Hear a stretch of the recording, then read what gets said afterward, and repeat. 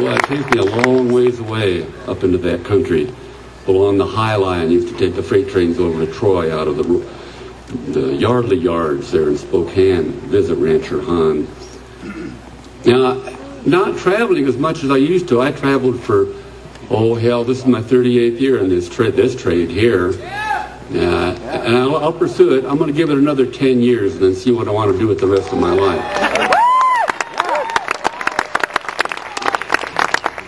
But now I'm at home pretty much at the time. And it's been very interesting learning how to live in one place where you see the same people all the time.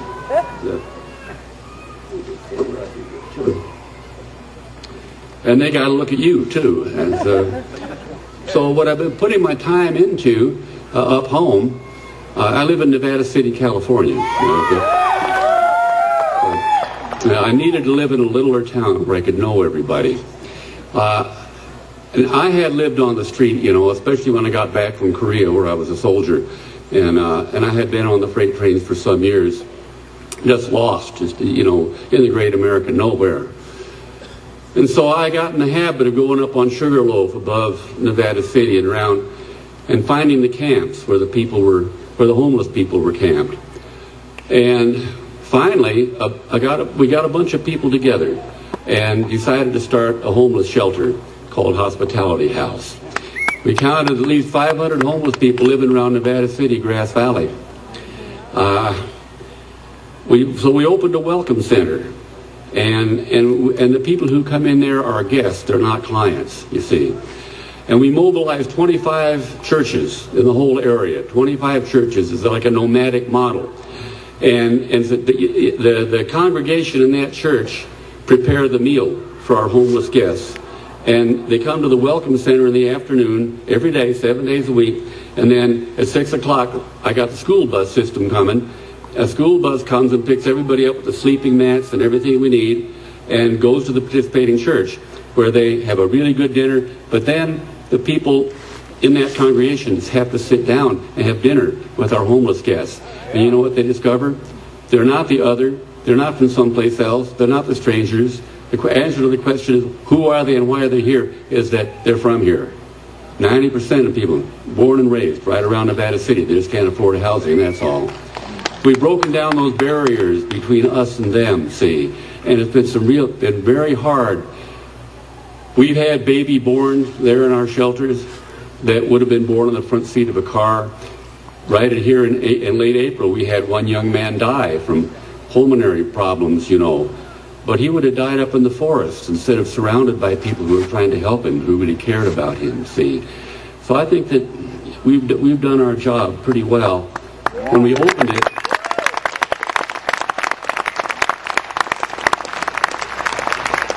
Lord knows these shelters helped me a whole lot when I needed it.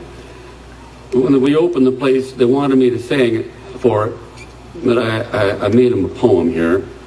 Thank you. Put on my inflation fighters here. Food magnifiers that make the portions look bigger. Well, I'll commit this to memory eventually, but I haven't yet. This poem I gave them was called What We Need. Everyone needs a nice place to live in, and good food to eat that's not too expensive, and clean clothes with no holes or patches, a doctor to call or an old friend to visit, a way to get places, parties, and music, a street to walk safely, and benches to sit on with shade in the summer, and warm, friendly places to be in the winter. Some work to do that's useful to others and doesn't get boring, and someone checking so no one's forgotten, money to spend that's given and taken without feeling guilty, love without pity, pride without anger. Everyone knows what everyone needs, but programs, laws, city councils, commissions, agencies, bureaus can't give it to us. All of us need the best in each other. And if we can find it, and if we can give it, the rest will soon follow. If we all stick together, we'll get what we need.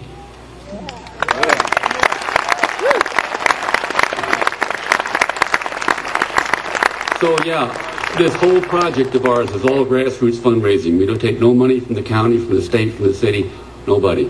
It's all the people who live right with us, who nurture and sustain this. I'll sing you a song. I sing down there quite often, and there's some real good singers too among our homeless guests, and we like to swap songs. I made this song up riding on a Denver Grand Western freight train out of the Roper Yards in Salt Lake City many years ago. And I was riding with a very old man who had to be out there because he was one of those whose work had vanished. And so the song was made up mainly out of him talking about his life.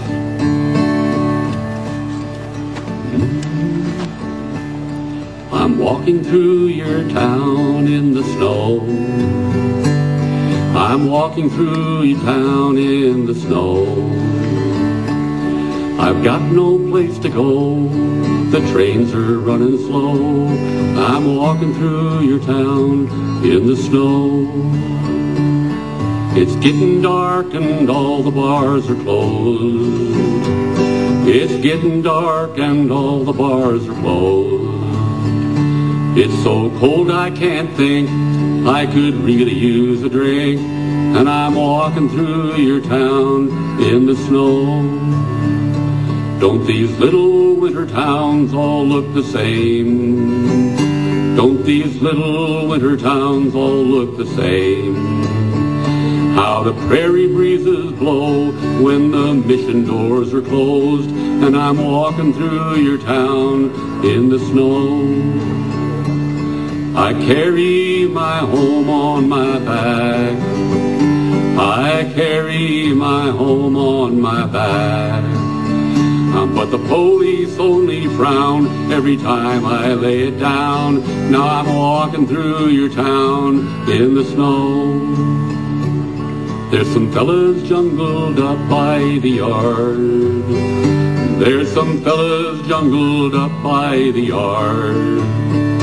They'll be cooking up down there, but I've nothing left to share. And I'm walking through your town in the snow. Well, maybe I can rustle up a job. Yeah, maybe I can rustle up a job. But there's nothing I can do. My best working days are through. Now I'm walking through your town in the snow. Don't think I'll ever find a way back home. Don't think I'll ever find a way back home. I can see my golden years shining through the frozen tears, and I'm walking through your town in the snow. I'm walking through your town in the snow. I'm walking through your town in the snow. I've got no place to go. Trains are running slow. I'm walking through your town in the snow. I'm walking through your town in the snow.